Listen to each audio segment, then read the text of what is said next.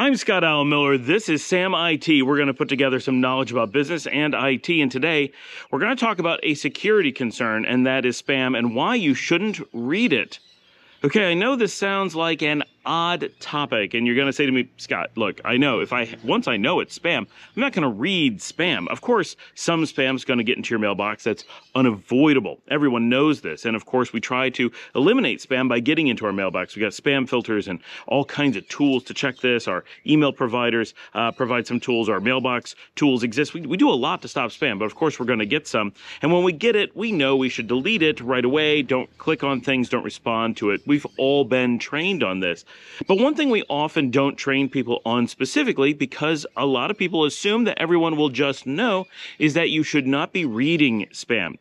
Now, that doesn't make any sense. How do you know it's spam if you don't read it? You are correct. You must read a spam message long enough to determine that it is spam. Hopefully, you get very few of these. You have spam filters that catch a lot of obvious things. SPF records being wrong, missing pointer records, coming from the wrong domain, full of obvious spam content. There's a lot of tools for knocking out spam, and hopefully AI will improve this. But of course, AI also ups the game. Not the problem. Once it's made it into your mailbox, that means that the whatever tools, AI or heuristics or whatever it is that you have failed. It made it to you. And sometimes it's all but impossible. And of course, there's a possibility that it's not technically spam, meaning it's not bulk, but it is a unsolicited message that you don't want. In the real world, you don't want to be receiving unsolicited messages via email. Email is a highly secure mechanism, but it only works when you're expecting mail. If you're getting highly secure messages from random anonymous people, that's a very dangerous situation. You should never want that to happen on email. Always have a reason to expect that message. Now, of course, you're going to have sales mailboxes where you have to take things from unknown people, but there's a known purpose for the engagement. So that is an important structure that you have to have. Now, when it comes to receiving a mail, you are looking at it and you're trying to determine, is this from someone I know? Is it for a purpose I would expect? And you start looking through, you say, something's wrong. They're trying to get me to buy something. They're trying to get me to go somewhere. They're trying to get me to open a file. Something isn't right. The moment you know it's not from someone you know, the moment you know it's not legit, it needs to be deleted or marked as spam, of course, or reported to your IT department. It doesn't matter. One way or another, you need to take that action immediately.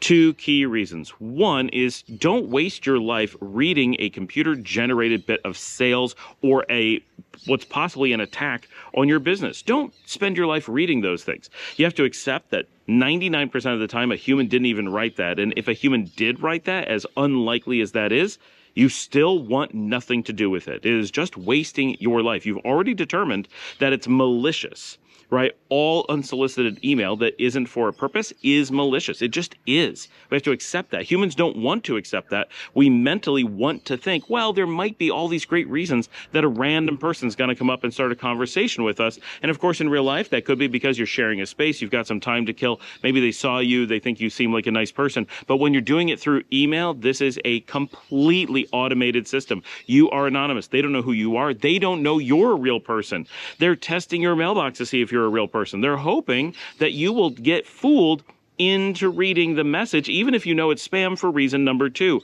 Reason number two is humans are easily made to act irrationally and emotionally. So as you're reading one of these spam messages, they are designed in most cases, and the important thing is that they could be designed. It doesn't matter how often, but most of the time, they are designed that if you start to read them, they will start to evoke an emotional response. Maybe someone has a tragedy that they need your help with. Maybe they have an opportunity that they're hoping you will decide to jump on. They will entice you with a huge windfall of money you might get for doing this. Or maybe there's a starving child somewhere that you're going to save. Or perhaps there's an email domain that they want to sell to you that would be perfect for your business. And this works whether you're the person who's actually going to action this, or maybe you're a receptionist who's receiving this mail and you say, oh, I should pass this on to my boss.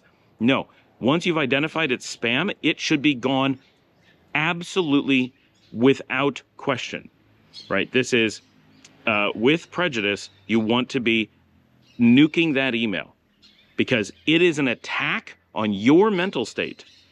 The desire to waste your time is not normally why spam is being sent, but it could be. that could be a denial of service attack on your business. That is unlikely. That is a very, very unique case and very difficult to pull off. But someone could do that. They're attempting to waste your time to lower the efficiency of your business. That's a plausible thing.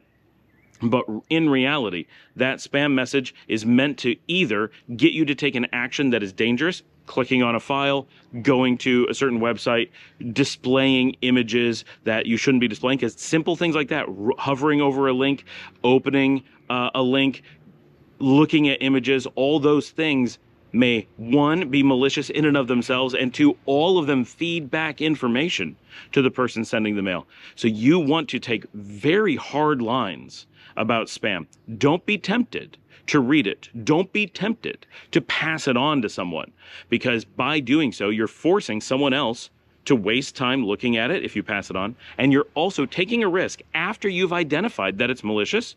You are then tempting the next person to make the same mistake and spend time reading it and potentially become emotionally involved with it and then start losing good decision-making skills, becoming irrational, maybe clicking on something, opening a picture, maybe not having the same security you did. It's just another opportunity for something to go wrong.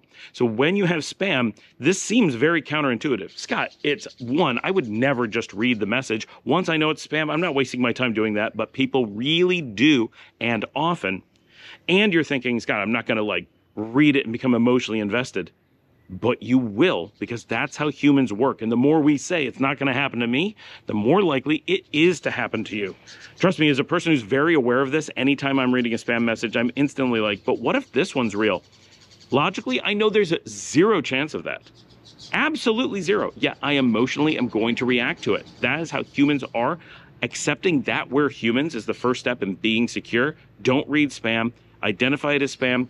Delete it with prejudice, report it, block domains, do whatever you can do to reduce your spam load. But very importantly, never allow an emotional attachment to a garbage, malicious message ever happen. Thanks for joining me. Like and subscribe. If you'd like to help support this channel, you can buy me a coffee at buymeacoffee.com/Scott Alan Miller.